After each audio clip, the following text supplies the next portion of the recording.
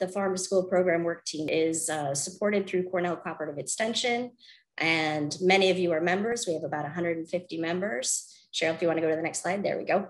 And it is just any stakeholder who's working on farm to school throughout the state is welcome to join. We have a lot of farm to school coordinators and food service staff and farmers and nonprofits. And with all of you, we have a very robust listserv where you can ask questions and get answers and receive timely information about farm to school. And we also do these webinars. And if you guys think of any topics that you'd really like us to tackle in a future webinar, please put that in the chat as well. And we have finally revamped our Farm to School website, which is hyperlinked here, and you'll be able to get that when you get the information, the recording and all that. And it's hosted on Cornell Cal's website. We're very excited about that. It's a great repository of lots of the great work and resources that are needed for farm to school in New York State. So definitely check that out. And we also do research, and hopefully we'll be getting a statewide conference together and various collaborations. So if you're interested and you haven't joined the New York State Farm to School Program Work Team, there is a link on our new website. And check it out and we'll get you joined up. And so now I'm going to turn it over to Cheryl, who's going to tell you about our topic today and the other presenters. Take it away, Cheryl. Super, thanks so much, Mo. Next, we're gonna jump right in and talk about the topic at hand, which is the 30% New York State Initiative, Opportunities, Barriers, and Pathways to Success. This is your list of presenters today. I'm Cheryl Belinsky with Cornell Cooperative Extension Harvest New York. I serve a dual role for Extension, first as an agricultural economic development specialist for the state, and second as the regional farm to school program lead. I'm happy to be joined by my two colleagues, Cassandra Bull, who is a farm to school coordinator with Cornell Cooperative Extension of Allegany County, and Becky O'Connor, who is a farm to institution coordinator, also with Cornell Cooperative Extension Harvest New York. Here's our agenda for the webinar. First, we'll start with acknowledgements. Next, we'll cover an introduction of the study, followed by an overview of the 57 school food authorities that were successful in reaching the 30% New York initiative in the 1920 school year. We'll then spend the bulk of the presentation discussing our results, share some relevant resources with all of you, and wrap it up with dedicated time for questions and answers. Please do drop your questions in the chat box when they arise. If they're pertinent to the topic under discussion, we will answer them on the fly. If not, we'll reserve them until the end. Now I'm going to pass it over to my colleague, Becky, to take us through the introduction. Thanks, Cheryl. So let's jump right into the research. So when we set out to do this research, we had three main goals in mind. We wanted to debunk myths about the 30% New York initiative, which might preclude some SFAs from trying to achieve it. We wanted to assess the impact of the initiative on various sectors of the food system. And we wanted to highlight pathways to achieving 30% local procurement, because as you'll see, no two SFAs took the exact same approach. Next slide, please.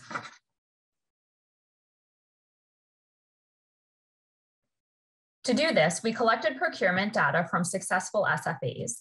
To apply for additional reimbursement, SFAs were required to submit an application attachment which itemized their purchases. 53 of the 57 successful SFAs provided this information.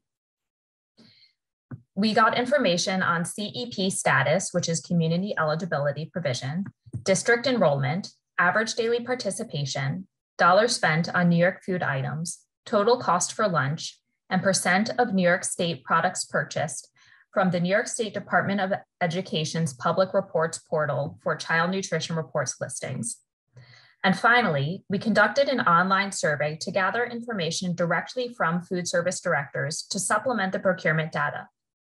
The surveys, as you will see, helped flush out each director's approach. Next slide, please. Just a few limitations and acknowledgements. First off, we want to thank the food service directors for providing procurement data and completing the survey. And we also want to thank the New York State Department of Education for helping us to interpret this data. For the survey, food service directors reported in the aggregate for all of the school food authorities and districts that fell under their management, not for each component school food authority. BOCES often manages several school food authorities, so this is important to note. There are several management structures at play which impact things like procurement power, menu planning, and the bid process. A school food authority is the administrating unit of operation of a school feeding program, and it receives federal meal reimbursement. We also call school food authorities SFAs throughout this, so you'll see that. An SFA can include one or multiple districts that are overseen by a food service director. Then we also have BOCES, which provides a variety of services. For this research, we want to highlight that 2 of the BOCES included oversee individual school food authorities. They provide training, management, procurement services, et cetera, while the 3rd BOCES serves as an actual school food authority for a number of districts. Also, not all SFAs itemized their purchases to a product-specific level. When the level of detail was insufficient, their data was excluded from the reporting. You can see here the total amount these SFAs reported in the aggregate rather than itemizing. And finally, some SFAs stopped reporting local purchases after reaching the 30% threshold. So the reported number of New York purchases is underrepresented. Next slide, please. So what is the 30% New York initiative? In 2018, Governor Andrew Cuomo launched the No Student Goes Hungry initiative, which is a larger initiative the 30% falls under. Through the 30% initiative, any SFA that can demonstrate using at least 30% of their food costs for lunch to purchase New York food products will receive 25 cents per meal in reimbursement from New York State. This is a 19-cent per meal increase over the current rate of 5.6 cents per meal in a non-COVID school year. So what is a New York food product? New York food products are any food items that are grown, harvested, or produced in New York State, or food items that are processed inside or outside of New York State that comprise over 51% New York agricultural raw materials grown, harvested, or produced in New York State by weight or volume. And now I'm going to hand it over to Cassandra. Thank you, Becky. First, I wanted to give an overview of the characteristics and themes of the 57 successful SFAs in school year 2019-2020. Information gleaned for this portion of the presentation comes from publicly available sources like New York State Education Department's data portal or the National Center for Education Statistics website. Next slide, please. First, we looked at the geographic distribution of SFAs. We found over a third of the counties in New York State had an SFA that qualified for the initiative. The map shows the regions most represented were Western New York and the Southern Tier, followed by the Central New York or Hudson Valley region, and sprinkled among the Capital region. The North Country, Hudson Valley, Long Island, and New York City regions were not among qualifying applicants. We also included support personnel, whether that be a coordinator or another person who assists SFAs with local purchasing. The green dots do not represent all support personnel in the entire state, but do represent the personnel associated with each qualifying SFA. Next slide, please. Next, we wanted to see where the most purchases were. These regions on the map are what New York State Economic Development Council uses, as well as the Department of Ag and Markets, when making geographic preference decisions on farm-to-school grant applications. The most purchases were made in the Western New York region at $2.8 million, followed by the Southern Tier region at $1.9 million. This totaled over $5 million for year 2 of the initiative. I want to be explicit that these purchases were not the only purchases of local products in New York State. Plenty of SFAs are currently purchasing local food, and it's just not being tracked or shared in an aggregated or cohesive manner. SFAs spent anywhere from $7,000 on New York foods in 1 year to over $2 million, like in Buffalo City School District. But in general, most SFAs were smaller and had total school lunch budgets of less than $125,000. Next slide, please. In total, The New York 30% initiative impacted 145,000 students, with about 60% of them actively eating school lunch each day. The map on this slide shows how many students were enrolled in qualifying SFAs by county. One of the myths we talked about before was that we heard schools saying they either could or could not qualify because they were too big or too small. So the range of student enrollment K through 12 was from 183 to nearly 40,000 students, like in Buffalo City School District. The median was 1,100 students fully enrolled. And with 95% of SFAs having student enrollment of less than 6,000, we saw smaller schools were more represented among qualifying applicants than larger schools. Next slide, please. We've also heard a common sentiment about the community eligibility provision, which is a program that gives SFAs with higher % free and reduced student populations the opportunity to offer free meals to all students. The sentiment was that CEP schools couldn't qualify for the program. On the contrary, we heard that the program was unfairly biased to support CEP schools. What we actually found is that the SFAs were evenly split among schools that were not, or had a mix of schools under the community eligibility provision. When looking at income, we found that almost half of districts faced more poverty and served students receiving SNAP than the state average. Next slide, please. Lastly, we looked at demographic diversity. We wanted to see who the New York 30% initiative was supporting. We used quite a few of these style charts in the report, but each horizontal bar here represents one district's demographic makeup. And as you can see, 83% of districts had a student population that was over 90% white. Next slide, please. But when we look at the aggregated population of the students that were served by the SFAs qualifying for the New York 30% initiative, we see that there is more diversity. This is because schools served by Broome Tioga BOCES, Oneida Herkimer Madison BOCES, and Buffalo City School District had more students of color and were larger in size than smaller, whiter, often more rural districts. Overall, the initiative did not serve a representative number of New York students. We note that this is because schools downstate or in the New York City metropolitan region did not qualify and tend to have more students of color than in upstate New York. Next, I'm going to pass it along to Cheryl to talk about our results.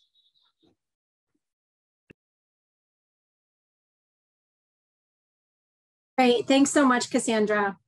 In this next block, I'm going to share some high-level observations, after which we'll dig into the product category detail in greater depth.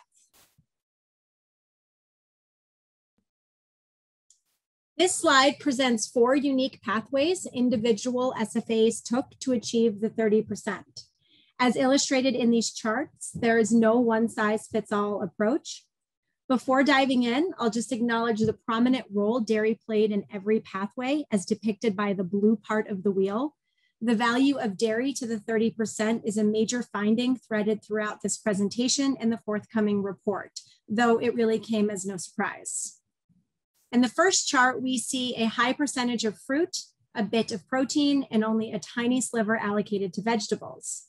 Example 2 highlights a school food authority that purchased a large amount of protein at 33.4% of their total spend.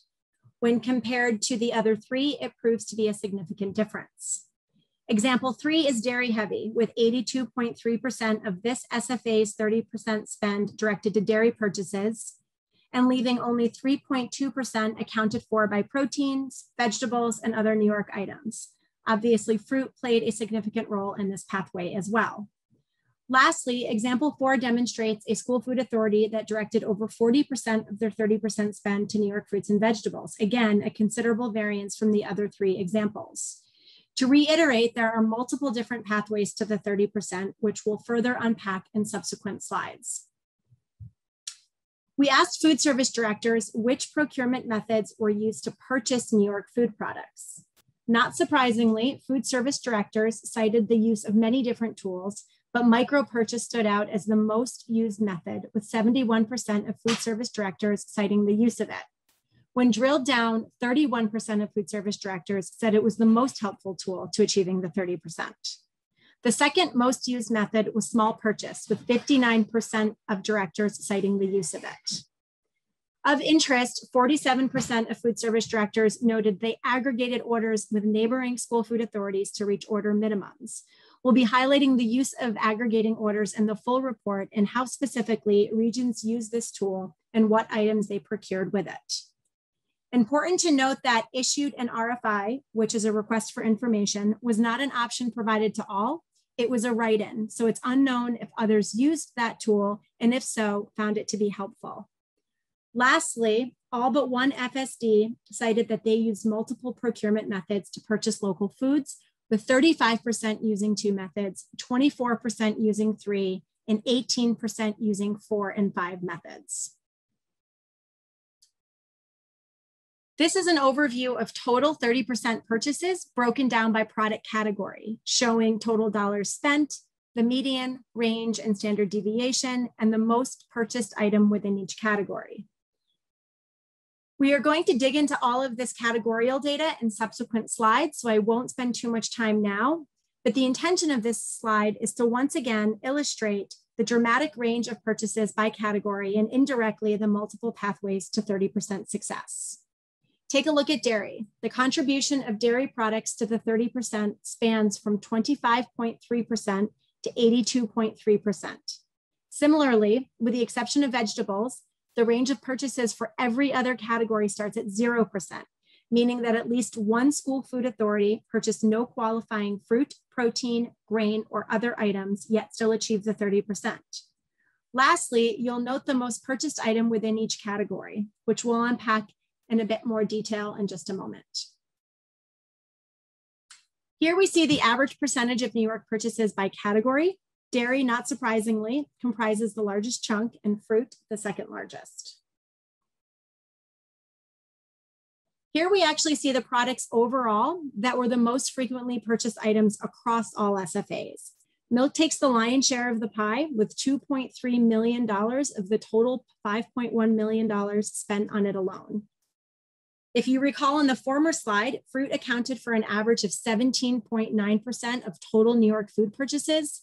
Grape and apple products accounted for the majority of these purchases, as you see here. Lastly, I'll just point out that 2 animal-based proteins made it in the top 10 list, and they were comprised of beef, something we'll expand upon later.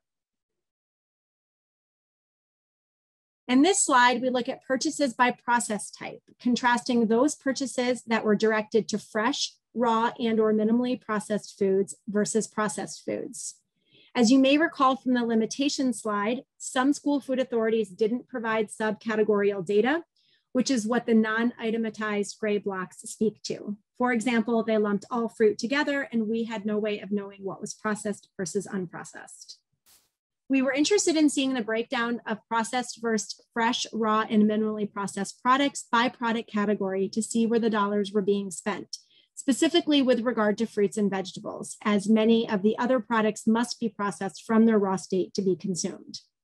Focusing in on vegetables, the majority of the items that were purchased were minimally processed, fresh, and/or raw. The orange sliver is solely attributed to the purchase of the qualifying French fry that is available to schools. Fruit tells a different story, with more than half the dollars spent within this category going to support processed products. Processed products within this category include juice, cider, applesauce, and fruit slushies. In this next block of slides, we will drill down into each product category, starting with dairy. As you likely know, SFAs are required to offer 8 ounces of fluid milk or milk substitute to students, and New York is a top producer of fluid milk, which usually, but not always, makes it an easy and affordable New York food product for SFAs to procure. As we've said a few times now, dairy was the product category that commanded the most dollars spent. All school food authorities purchase fluid milk, with an average of 19.1% of all lunch purchases spent on fluid milk alone. Lastly, 25.3 to 65.9% of New York purchases were spent on fluid milk, with a median of 57.8. Drilling down further, the top 3 dairy items purchased were fluid milk, yogurt, and cheese sticks. Other items, as depicted by the yellow slice in the wheel, included sour cream and cottage cheese. For those SFAs that use cheese, these purchases averaged 10% of all New York lunch purchases. And lastly, nearly a quarter, that's 12 school food authorities, or 23% of them, qualified for the New York 30% initiative on dairy purchases alone, which was pretty staggering to see. For each of the product categories, with the exception of other items, you'll see these boxes. We present a myth we've anecdotally heard, we'll support it or refute it, and then provide some possible solutions. Just because we debunk a myth doesn't mean there's not a real challenge or problem to be mitigated behind the myth, because in every case, there are multiple challenges that need to be mitigated. So let's start with dairy. The myth is, I can't achieve the 30% without New York dairy. The fact is, based on our findings, you cannot achieve the 30% without New York dairy. Just because we validated the myth in this case, and spoiler alert, it's the only time we will, it doesn't mean there isn't a very real problem to be fixed. The problem is that not all regions have access to New York dairy, specifically fluid milk. And as we've said over and over again, a school food authority can't or has yet to reach the 30% without access to New York fluid milk. Some possible solutions include the strategic bid development in partnership with school food authorities and/or cooperative bidding agencies, such as Office of General Services or BOCES. It could include the use of geographic preference on unflavored milk only. And we also think there's an opportunity to engage with dairy processors to sort out distribution and supply chain logistics, because we know they play a role across the state. Important to note that a lot of folks are actively working on these solutions to try and increase regional access to New York dairy, again, specifically fluid milk. Whether or not these efforts prove fruitful remains to be seen, but we are hopeful. Next up is Cassandra to dig into proteins. Thank you, Cheryl. So next, we look at the category of protein, where almost $500,000 were spent on these products, making it the 3rd largest New York category that we examine. For the non-school food service folks out there, I want to note that protein is a required part of a standard reimbursable lunch.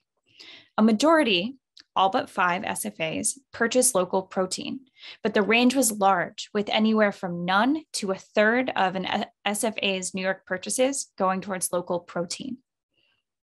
Next slide, please.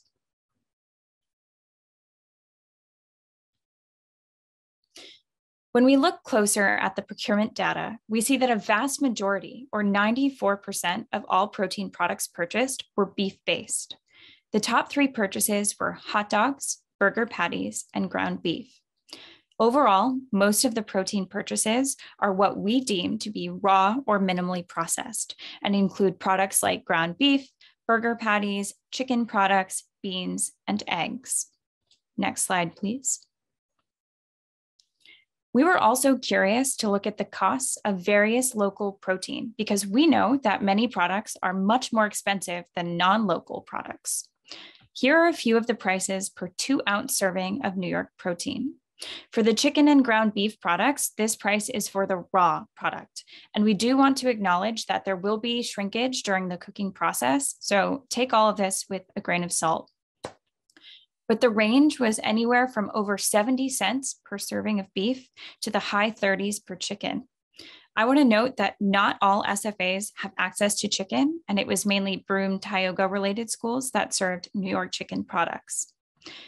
However, the cheaper local protein options were tofu and dry beans, which were purchased at half the price of many New York beef products. Beans can also be served as a New York vegetable, but we included them in the protein category in this report. Next slide, please. Food service directors were asked to list all of their challenges, which the bar graph here illustrates. You'll note that with animal-based proteins, the top 2 most cited challenges were cost and I can't justify spending school food dollars when I can use my entitlement dollars for the product. They were then asked to find their single biggest challenge at which cost rose to the top. When we asked the same question for dried beans, student acceptability and not enough capacity to prepare them were cited most frequently. And when we drilled down to the single biggest, it was student acceptability. I do want to be clear that SFAs must offer beans at least once per week as a vegetable. So students should be familiar with beans in some format during lunch and should accept them. Next slide, please. The myth we identified that related to meat-based protein is that SFAs are worried they cannot achieve the New York 30% without local protein. I actually thought this at first as well. But as we see, there were 5 SFAs that did not purchase meat-based protein whatsoever. I believe they did purchase a lot of cheese, however, and that served as a protein alternative for them. The problem that we see with meat-based protein is that it is more expensive for SFAs to menu. Another is that some schools are nervous about cooking raw meat in the cafeteria. Potential solutions that some food service directors found are to menu expensive local beef as a special event, like a monthly New York Thursday. Other food service directors diverted their entitlement or government commodity dollars to foods they could not buy locally. This way, they could purchase more beef. Some SFAs are actually mixing local beef and non-local beef in meals to cut those costs. Okay, so next I'm going to let Becky share more about fruits and vegetables. Thank you, Cassandra. So now we're going to talk about fruit. In this category, schools spend just over $1 million. School food authorities are required to offer each student in grades K through 8 half a cup of fruit per day, and students in grades 9 through 12 are required to be offered 1 cup of fruit per day. All school food authorities purchased some New York fruit products, and 69% of SFAs spent more than 15% of their New York food product purchases on local fruit. Next slide, please. So juice, apples, and grape juice slushies were the top 3 products purchased in the fruit category. 51% of fruit purchases were processed, with grape juice being the most purchased item in this category. 48 of the 52 reporting SFAs purchased juice. 43% of fruit purchases were whole apples or apple slices, with 50 of the 52 reporting SFAs purchasing apple products. The chart here on the right demonstrates how fruit purchases heavily supported New York's apple and grape industries. Next slide, please. A common myth we've heard about fruit is that local fruit is too expensive. The fact is that there are actually affordable options, and there are several strategies SFAs can use. Some problems regarding fruit are that many SFAs serve minimally processed fruit, which can be expensive to source locally. For example, SFAs can get cupped or canned fruit through USDA foods. SFAs can get locally available fresh fruit options through favors or the pilot program, 2 USDA entitlement programs we'll talk a bit more about later. And they can get these foods using their entitlement funds. Also, the harvest season doesn't align with the school year. Some solutions to these problems are that schools could focus on procuring more local produce when it's in season and cost comparable to non-New York produce, and purchase more non-New York produce or purchase less non-New York produce during this time. We also refer to this practice as front-loading the school year with local purchases. Examples of affordable produce we didn't see a whole lot of, and we know are highly available in the beginning of the school year in September, include watermelon and cantaloupe. Schools can also contract or purchase directly from apple producers to get the best prices and avoid distributor markups.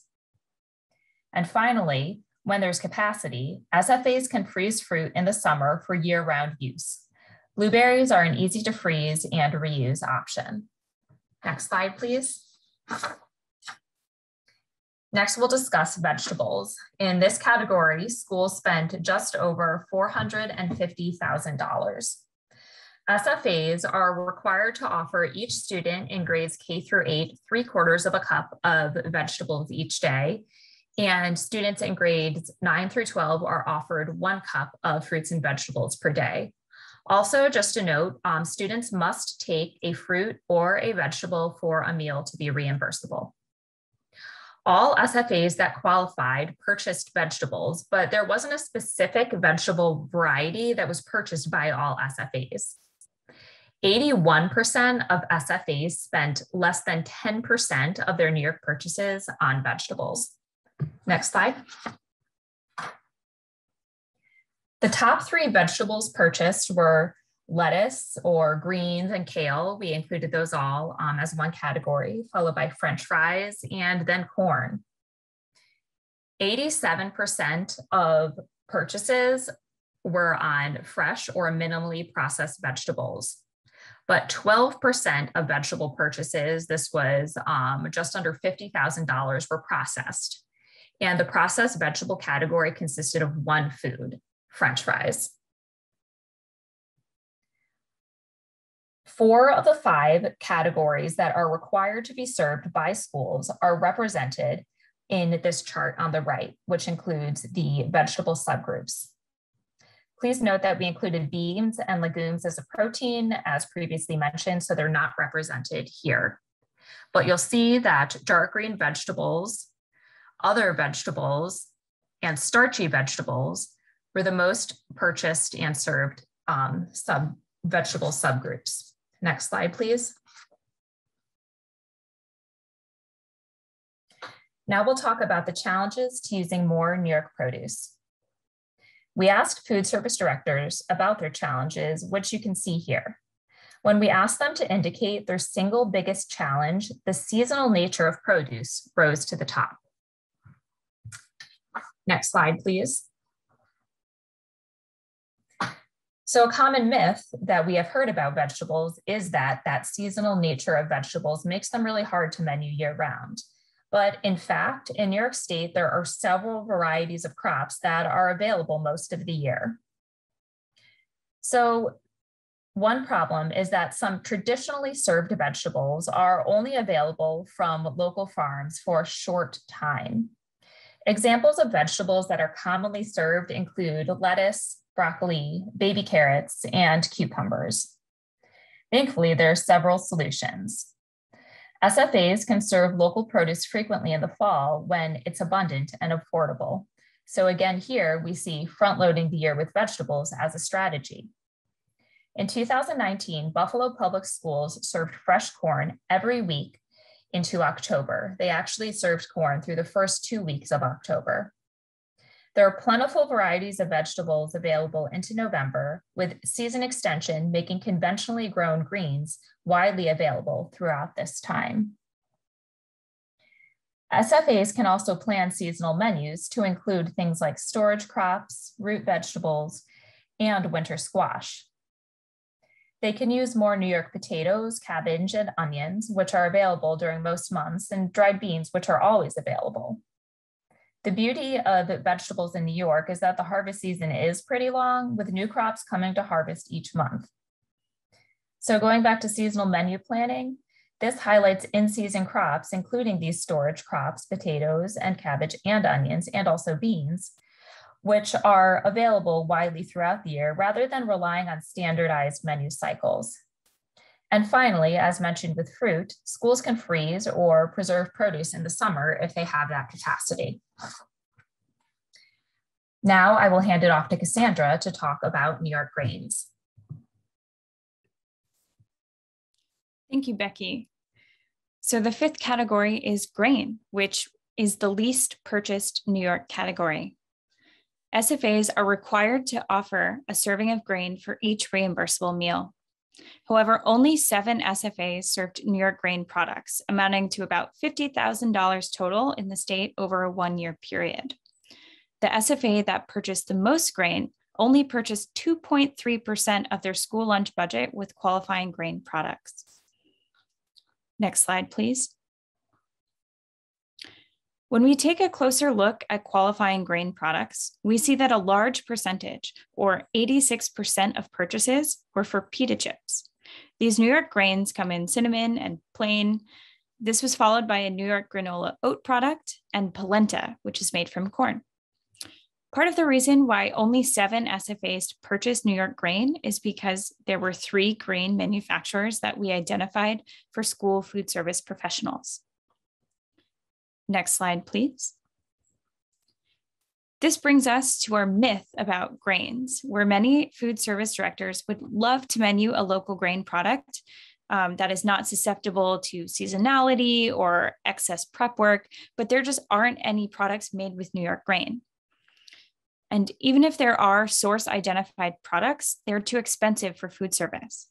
We believe this is partially true, but one solution we see is that some SFAs are using New York flour, which some distributors already carry, and then making baked goods from scratch with this ingredient. There's a group at Extension that is looking into building the food supply chain for New York grains such that they're affordable for schools. So please stay tuned for this. Next slide, please. The final category we explored is our other item category. Here is where we placed the non-itemized products mentioned earlier, as well as the ingredients or food items that do not qualify explicitly into one of the other categories. So they could have multiple components of a reimbursable lunch or just not qualify at all as part of a reimbursable meal. Only 8 SFAs did not have any purchases in this category, but 35 SFAs spent 1% or less of their New York purchases on other items. Next slide, please. So when we look into the other item category, for the products that were indeed itemized, we see that the egg roll was the most purchased food product, followed by the New York potato chip and ice cream. So chips and ice cream can be served as part of a reimbursable meal as long as the SFA maintains its nutritional requirements. So sugar, salt, fat, etc. amounts for the week. One outlier in this category spent 15% of their New York purchases on other items, and 14% of which was on ice cream. Another interesting trend of note is seen in the small number of SFAs who purchased local sweeteners like maple syrup and honey. Next slide, please. We asked the successful food service directors to list their challenges in purchasing more New York processed products. This includes other items as well as protein, grains, dairy, any processed item. I want to mention that 5 food service directors representing 19 SFAs noted having no challenges at all. And I also want to say that while dairy was lumped into this, as mentioned before, all the SFAs that qualified for the New York 30% initiative could access New York milk. So this answer would likely be very different in a region that didn't have access to New York milk, like in the Hudson Valley, Long Island, or other regions. That all being said, the single biggest challenge identified was the limitation of qualifying grain products. Next, Becky is going to share more about strategic USDA food purchasing strategies. I'll start by talking a little bit about what USDA foods or entitlement are.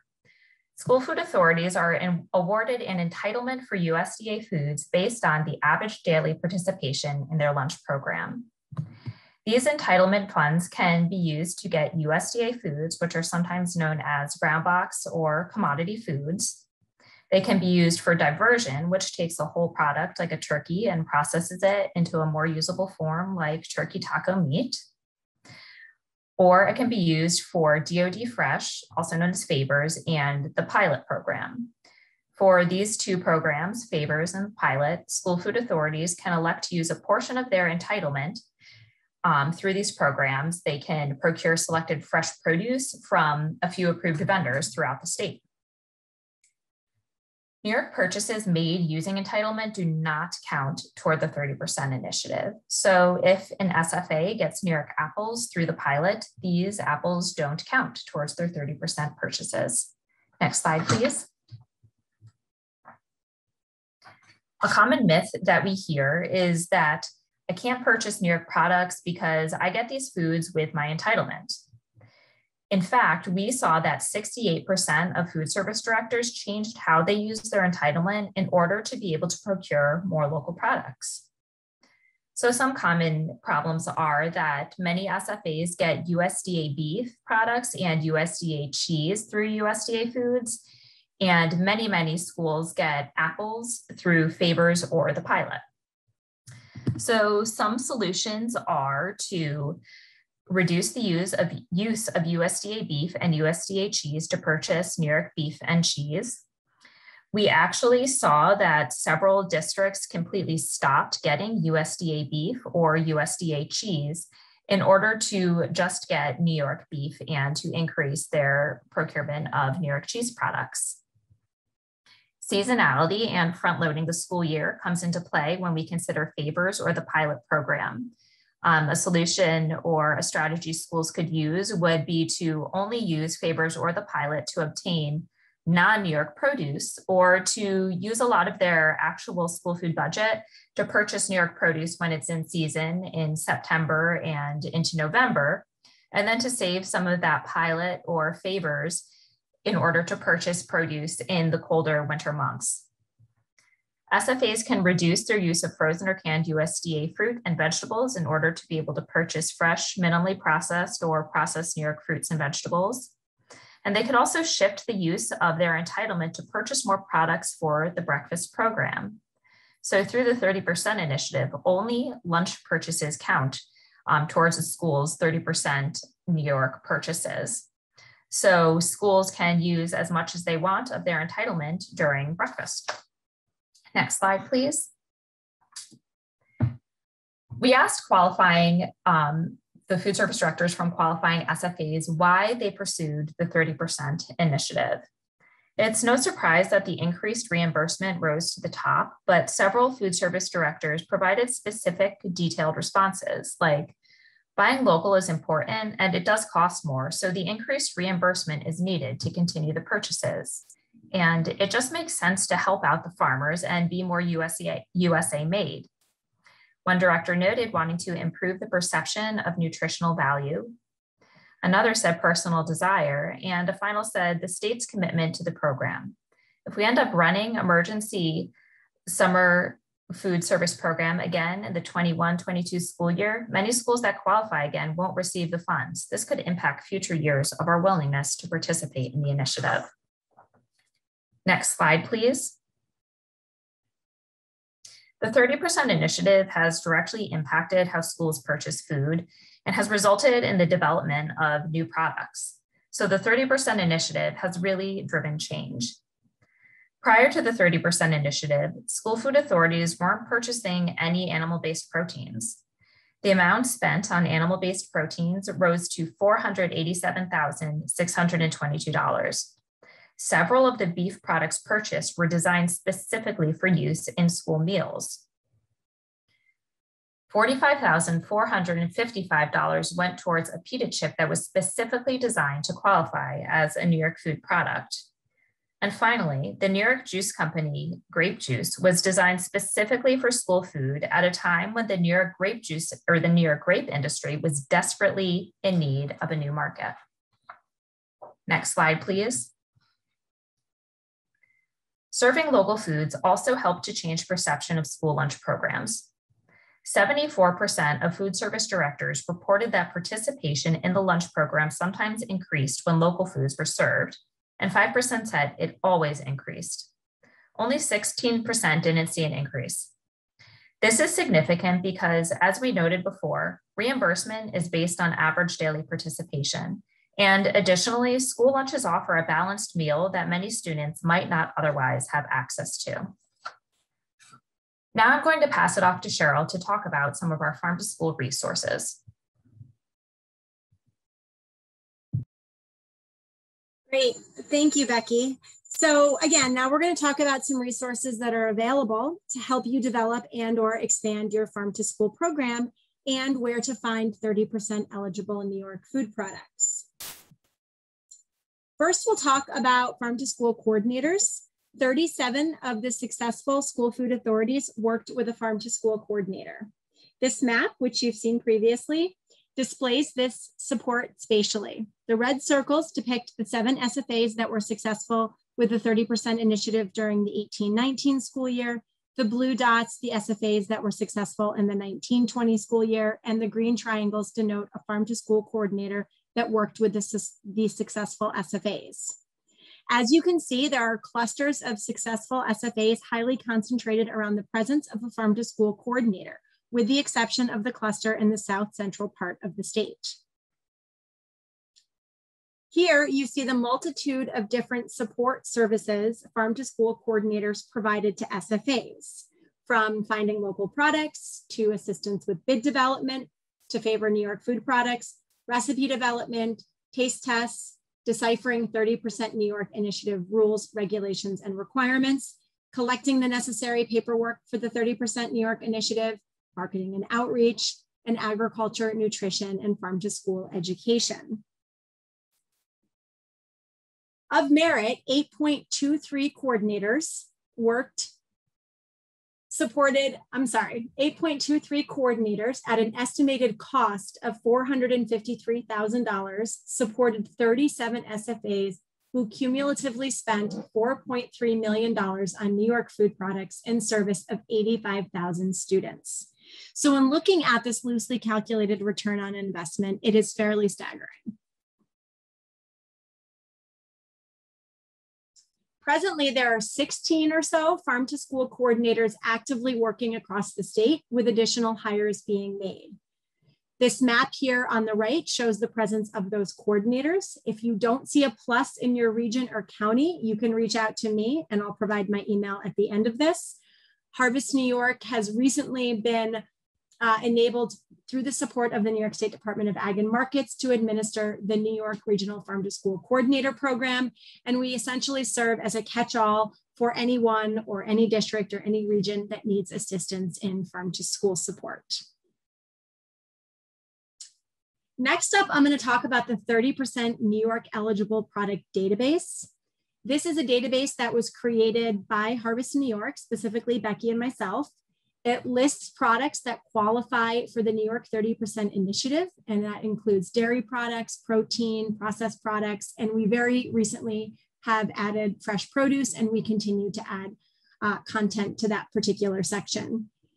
It's important to note that it is product specific, and when available, it includes the following information: distributors, distributor and manufacturer codes, vendor contact information, product formulation statements and other necessary documents, and product sell sheets.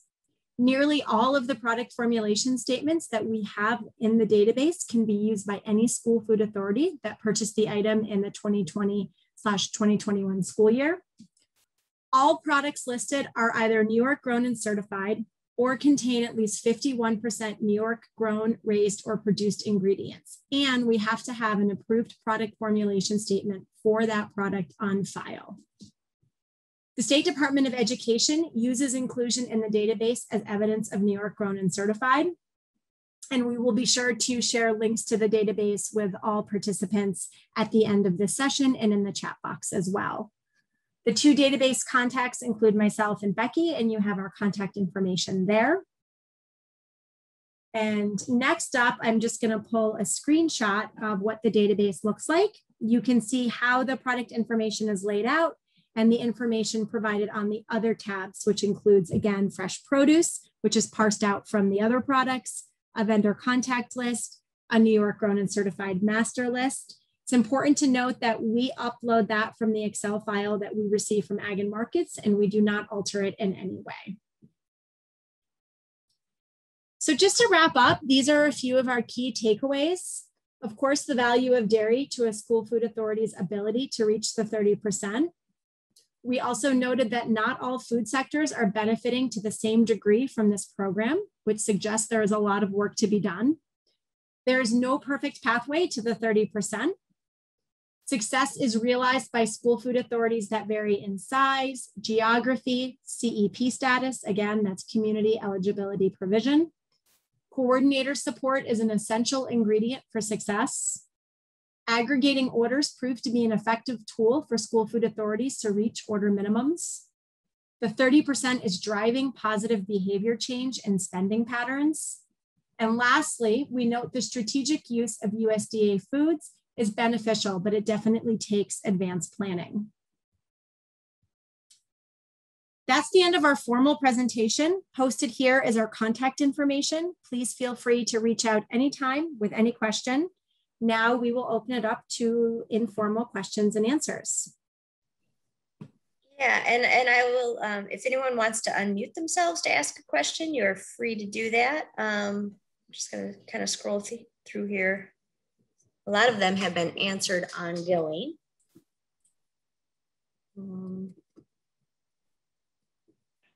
Yeah, Cheryl, maybe you want to touch on this, but Jennifer asks, why only 57 SFAs qualified for the New York 30% initiative? They noted it seemed like a small number. So Becky took a stab at it as well as me in the chat. I don't know what you guys said, so I may be repetitious. I think it is important to note that it's the second year of doing this. So the first year, again, we had 7, second year we had 57. It was a big jump. I do think that the State Department of Education came out with some really important guidance between year 1 and year 2 that helps school food directors be better prepared. Although of course, 57 is still a small fraction of the 800 total districts out there. I also think too, I've always said, at least in my opinion, this work is evolutionary. And so it takes time to be able to build up and really be able to respond to this opportunity. And access to a farm to school coordinator has grown year after year. And we know that they have been absolutely critical to being able to assist with, you know, if nothing else, and they do a lot more than this, finding local products, documenting local products. That is a really arduous task on top, to be put on a food service director who's busy, like, making food and serving food to students and all of that stuff like that. So I don't know if I answered the exact same way that you and Becky answered, Cassandra, but I do think we'll continue to see this program grow. Of course, COVID threw a huge wrench in that. So we have no idea what to expect based on the last school year, in terms of schools that were able to qualify with all of the other challenges that were thrown upon them, due to the pandemic. Yeah, just something else that I had added there was some actual product specific challenges. So access to New York dairy, some access to other New York products. So supply chain issues that, again, having some support there from a farm to school coordinator is really helpful. But things like dairy are also things that we're really actively working on. Yeah, and I would just to reiterate there, I mean, that is a really important observation. We have the Hudson Valley, which has huge population centers, and all of Long Island that cannot access New York dairy. And if you took nothing else away from this presentation, take away the fact that so far you cannot achieve 30% without New York dairy. So again, it's leaving out two huge regions with big population centers, large districts that have really been left out of this. And as Becky said, there's a group of us really working on this, and hopefully we can furnish some solutions to that. One question that came up earlier, I think there were actually a few that were related to specifically bid processes. So we did go over a little bit the procurement methods that school food authorities used to get local products. So we had micro purchases, small purchases, geographic preference bid processes. And there were some questions about if there are bid templates out there. There is not currently a bid template available, at the New York State level with, for example, geographic preference language in there. And I would really encourage you to reach out to, if there is a farm to school support coordinator or support person in your region, reach out to them. Or if not, I'll throw Cheryl out there since she has a lot of experience with this. It's really helpful for us to work directly with a school food authority since each one is really different. There can be different requirements for the district. There are different desires about which products are to be procured. So please do reach out to us about that. We can help out. Yeah, and I would just add to that, Becky, and to whomever answered that asked that great question. We do have a repository, not a large one, but of sample bids out there that other SFAs across the country have shared with us, other SFAs across New York State have shared with us, that we've collected from our direct SFA partners. So there are models out there to look at. It's not a one size fits all, but there's at least some precedents that have been set. So again, just to reiterate Becky's point, reach out to your coordinator. If you don't have one, reach out to me and we'll get you the information that you need and share any resources that we can. So you're not starting from square one. There was also a question, is there a concurrent effort to help schools retool their kitchens to handle whole fresh produce in New York or product in New York? Sam did mention that there's New York State Ag and Markets grant that can help with this, but any other thoughts on sort of a concurrent effort? I don't know if there's concurrent, but I think the Ag and Markets grant is has very intentionally done that, and I think effectively. So just a few examples, they provided funding to a school food authority in Western New York to help them buy equipment so they can do some scratch cooking and they can also freeze products. And so that came directly from an Ag and Markets grant. It helped them buy a cooler that they needed to store all that product once they froze it. I know other SFAs have been successful in getting a truck to help with distribution. So I think Broome Tioga is doing that. And I know there's an effort, I believe, in Warren County to do that. So that's the Ag and Markets grant. And then of course there are school food equipment grants as well. And so not to kind of hammer this point in, but if you do have a coordinator, that is something that they can help you do, is write grants. At least our team of coordinators has done a lot of work, and I know that other ones across the state have as well, to help you try to get the equipment that you need, because we know that's a real challenge, and being able to handle raw unprocessed fruits and vegetables, but also just to, you know, embark upon more scratch cooking, which a lot of our proteins right now are raw, and it does require scratch cooking. Beth Claypool had asked, she had said, I'm surprised that yogurt didn't play a bigger role. Any thoughts on that? Yogurt is, I will note that it's one of those products that for the districts that didn't itemize, it was lumped in with dairy. So often, for example, we have a lot of schools in New York State that have their dairy contract with Upstate Farms, and they would just ask for a velocity report to get the information about what products they purchased. So it's kind of just lumped in there. But yeah, that's a versatile product that can be served at lunch. That might be another one, though, that districts choose to serve just at breakfast, so they don't have to deal with demonstrating how they separated out their breakfast and lunch costs. Yeah, I was going to respond with that too, Becky, the parsing out. And for those that haven't been mired in the documentation for 30%, this initiative is specifically tied to lunch. So SFAs have to prove and separate out breakfast purchases from lunch purchases. And that's considerably hard with like a tub of yogurt, for example. They do it with milk because they have to. So one of the unintended consequences that we've seen from this initiative is that school food authorities have simply chose not to purchase New York items, to menu New York items at breakfast and lunch. And so that might be why we are not seeing it as much, because it's too hard for them to be able to separate out. But that's conjecture. Colleen from Michigan noted that we have a competitive application process for the 10 cents program here in Michigan, which is another incentive program for schools to purchase more local products. And she said that we also only had 57 districts of over 800 in the state participate in their third pilot year, just for context or comparison. So thank you for sharing that. And she also dropped some more information about that initiative in the chat. I do know that there are a number of people who are from out of state, outside of New York State, on the call. So we, kind of went through quickly what the 30% initiative is about, understanding that, the majority of folks on the call are from New York State. So please do reach out to us if you would like to go into more detail on that, because we're certainly happy to talk about it. I want to add something to Deborah's question. So the 30% additional reimbursement funds can also be used for equipment and other items like that. So I think part of that reimbursement was not just to offset the additional costs, but to help schools build that capacity. And again, it's the problem of like achieving the 30% in order to get the additional reimbursement. But once that is achieved, that can help your school district.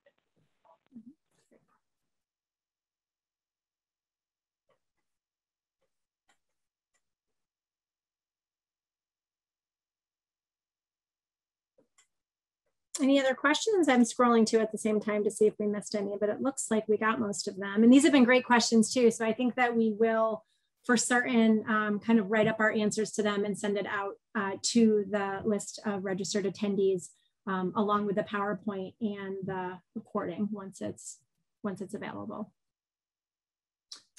I see one. I'm sorry, go ahead. I was going to say, I just wanted to point out one thing that somebody brought up before in terms of the protein. So we had on there that the food service directors reported not purchasing any New York State protein prior to the 30% initiative.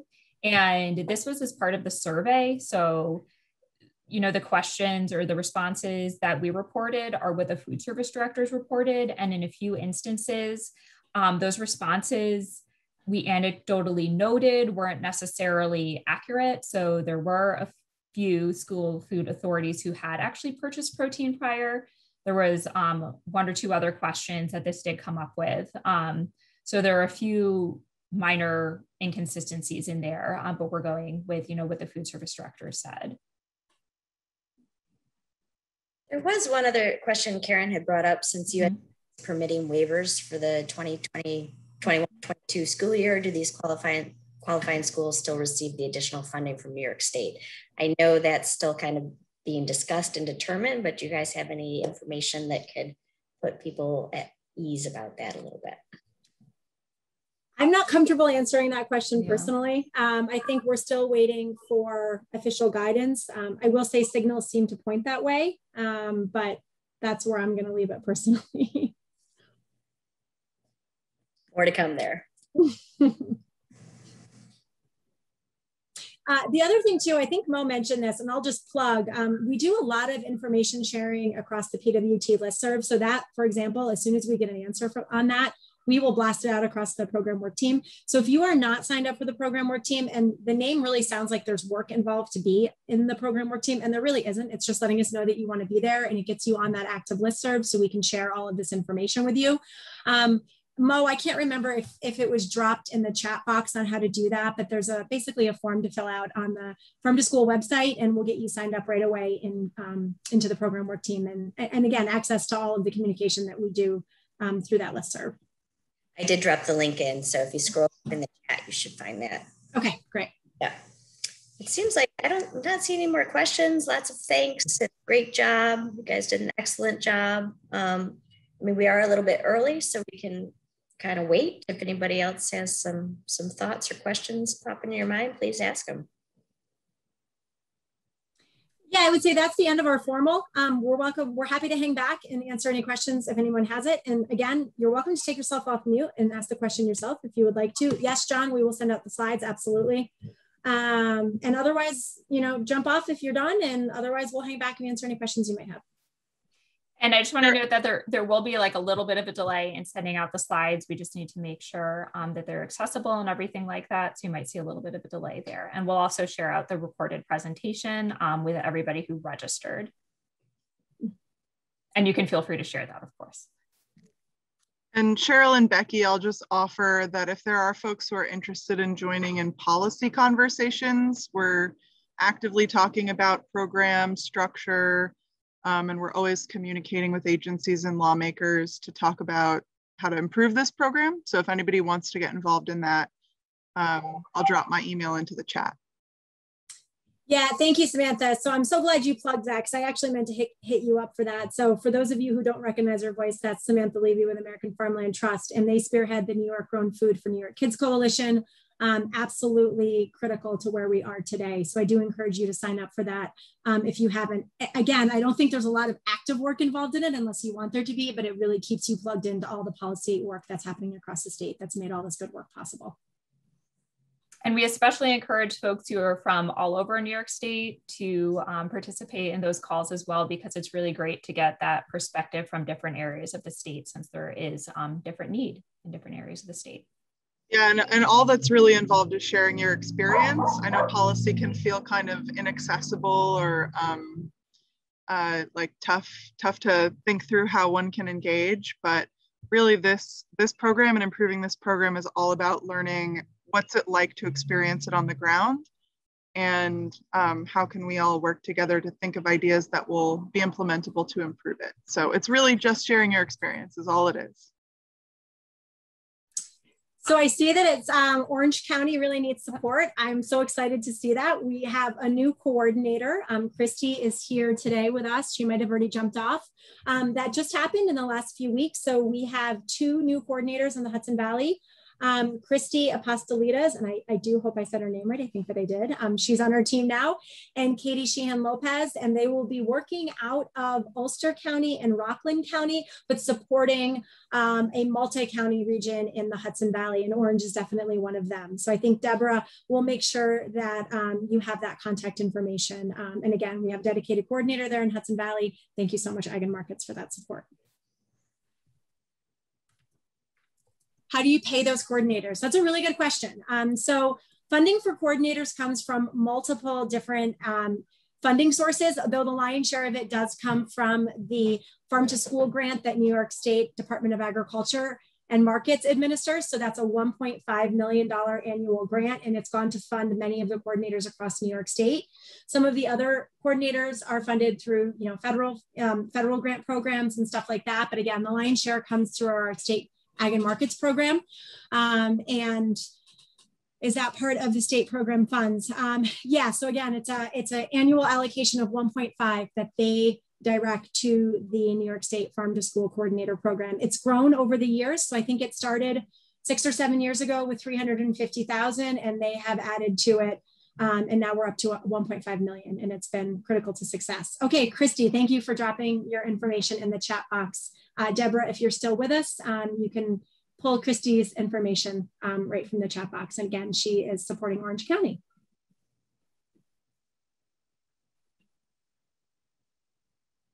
Yes, and I'm just going to read Samantha's comment because I really like it. This is a perfect example of our collective policy advocacy and action, recognizing that coordinators are critical. The department has made the choice to dedicate funds to those positions in particular. And again, just to mention the New York Grown Food for New York Kids Coalition, that was one of their policy asks for a handful of years. So we have that coordinator support because our state agencies are supportive of this and because of our advocacy partners are lobbying for it. So it's definitely, it takes a village. I'll leave it there. Cheryl, can I just add that at the federal level, we worked with USDA and others to develop a value chain coordinator role, which is very similar, except it's not just specific to institutional procurement. So that was a federal pilot and it was well documented. And I think we're trying to get philanthropic funders to invest in that. And it's also a legitimate piece of your RFSP and your LFPP and your FMPP programs now. So it's really great. I didn't know that you guys were doing this in New York, so it's really great to see this proof of concept so strong. Yeah, John, I'd love to talk offline about that pilot too. So we see Becky here. Becky's funded through, she's a regional farm to institution coordinator and she's funded through LFPP, and that was a wonderful addition. Great. What we are seeing in New York, which is really encouraging, while our program is specific to schools, we are seeing other institutions slowly kind of ride the coattails of the success of schools. And so I do hope that either as a state or as unique organizations that we start talking about farm to institution and not just farm to school, because there's so many other opportunities through all those different agencies and institutional partners. Right, great, thank you.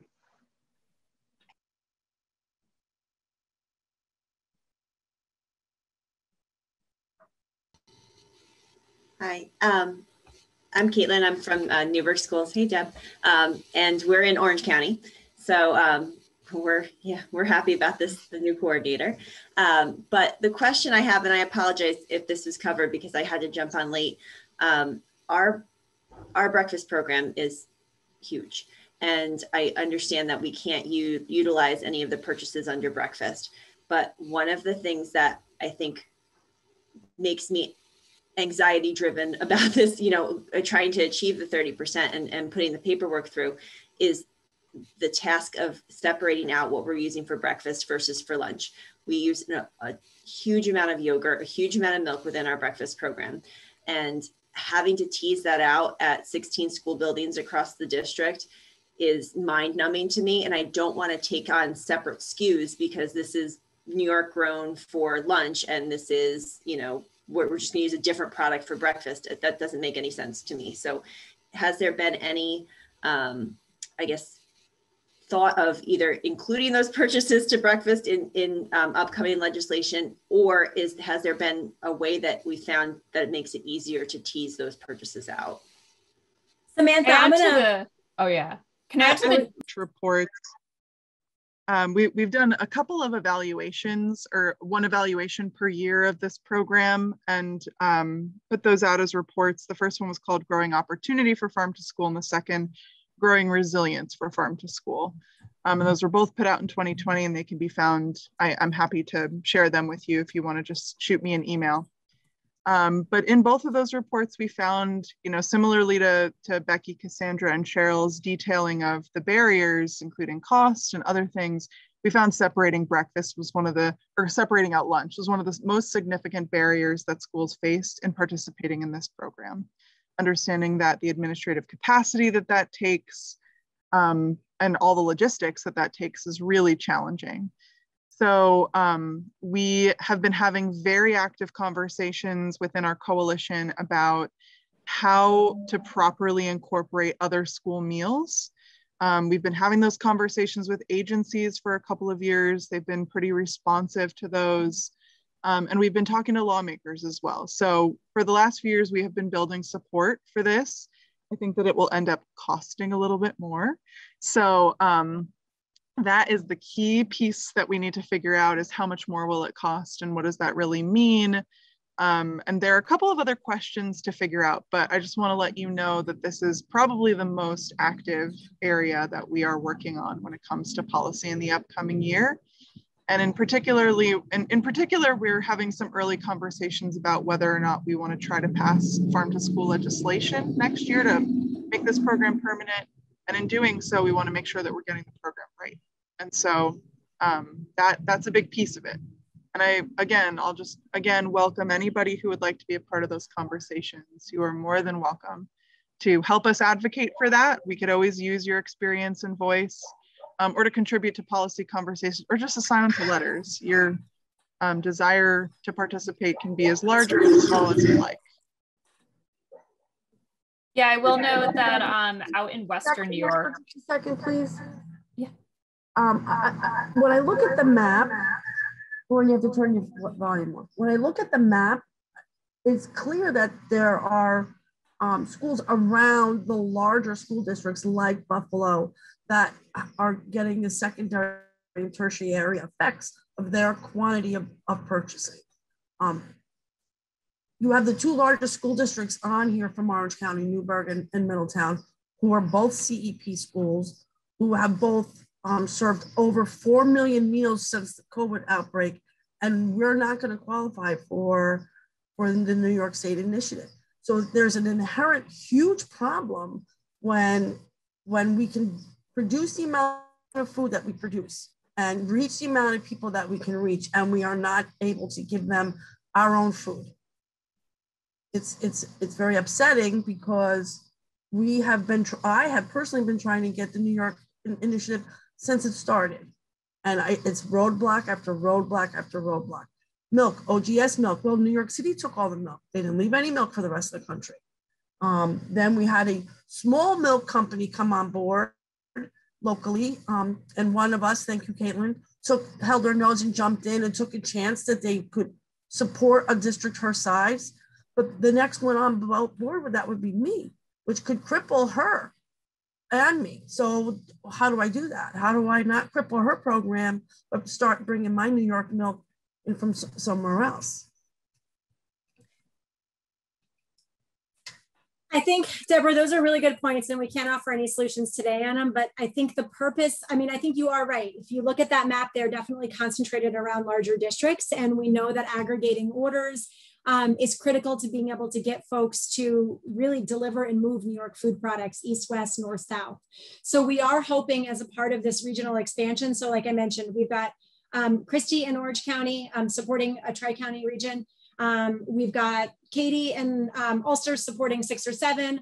There's support in the capital region. We have support in North Country. We have support in Long Island, that we can start working together as a system to drive demand for these products that actually can get these products to your regions more affordably. I don't think that's happened yet in a coordinated way. And so that's something that we are really hoping to do through this expanded program, and hopefully solve some of those very real challenges that you put out. And Cheryl, I don't know if you can speak specifically to the work that's being done on dairy through folks at Cornell. So not just farm to school coordinators, but, you know, partners at Cornell who are helping. Yeah, I mean, what they're really doing is getting us access to processors and really finding out what processors' challenges are. So we talk a lot about dairy. We talk a lot with our friends in American Farmland Trust about dairy and all the folks that can't get dairy. But really, we kind of need to go to the producers of, you know, the processors of dairy and find out what their real challenges are, what their roadblocks are, and how we can help mitigate them. And I can't say that we're going to be able to do it with certainty. I mean, I can't. But I can say that there are a lot of minds working on this. And again, we do have our friends in Dairy Foods Extension that are at least trying to help demystify it, because dairy is really complicated. More so than I ever thought. I don't come from a dairy background. I do think too, and I know we're kind of talking working group stuff here, but for our friends in the Hudson Valley, you know, Deborah and Caitlin and stuff like that, if there's a way that Christy and others can start meeting with groups of food service directors to really, again, try to move the system. Rising tide lifts all boats. That is an opportunity we would be really welcome to be able to get in front of the cohort of folks and really figure out what those shared challenges are. And again, try to approach it from a system solution. Middletown will host anytime, anywhere, any place. I have the technology to be able to reach classrooms in China. So I think we can get enough people involved over here in Middletown. And Chef would be happy to prepare some of our fresh New York State vegetables for us to eat while we're meeting. That's awesome. Thank you. We'll definitely take you up on that. This is great conversation. I hate to cut it off, but we are past the 2:30 mark. So again, if there's any questions we haven't answered, drop them into the chat and we'll try to circle back to those. And certainly join the program work team to continue these conversations. These are great things that you can share with the listserv, and the conversation can continue there. And also get with Samantha to get on the policy side of things too. So great presentation. Thank you so much. And thank you all of you who have joined us. And again, we will be sending the recording out and the slides, and thank you.